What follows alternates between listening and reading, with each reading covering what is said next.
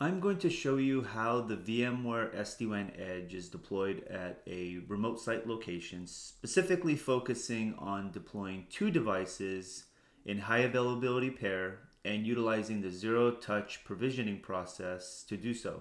Under the customer tenant and orchestrator, I've already created an edge site to be deployed for this HA pair. I have already done the basic configuration needed for this site. I have configured the LAN subnet on the default VLAN labeled corporate. I have also enabled this edge to act as a DHCP server for any devices that are connected to the LAN or connected to the Wi-Fi. It'll assign an IP address appropriately. And for this site, we're going to enable high availability by simply clicking the active standby pair option and identifying that the HA interface associated with the heartbeat communication is going to propagate over GigE1. And we're going to save these changes.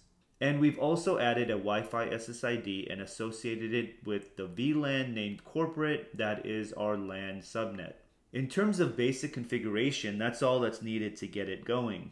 At this point, we are ready to allow this site's HA pair edges to join our overlay network by pushing this configuration via a simple zero-touch provisioning process.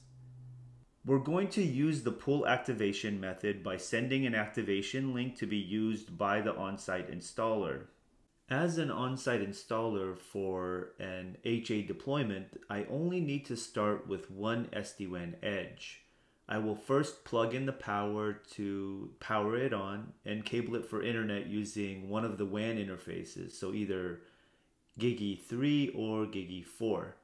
I will also need to find the serial number and identify the last 3 digits. I will use that to identify the Wi-Fi SSID. Allow a minute or two for the edge to fully boot. You should see an out-of-the-box Wi-Fi SSID with the last 3 digits of the serial number, and use the default VC secret as the password to join this network. You can check the assigned IP address on your laptop to make sure you're successfully on the Edge's LAN network.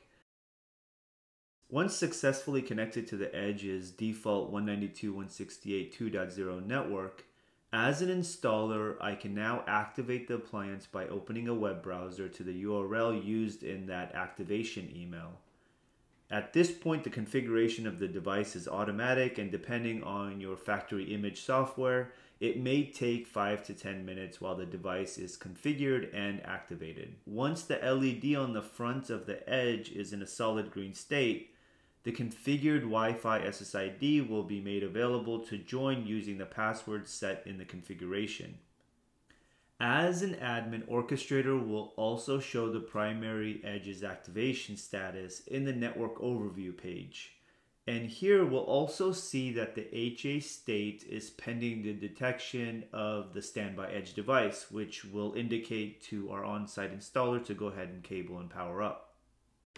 To provision the secondary edge, power on the second device without any network connections first.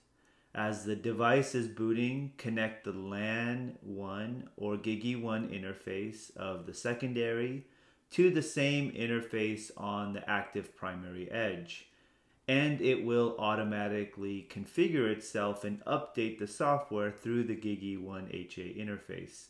For the admin, orchestrator's event logs will indicate the status of this activation. With the log message of high availability going active, we can now confirm the HA state of standby ready. And with that done, connect the LAN and WAN interfaces on the standby edge device.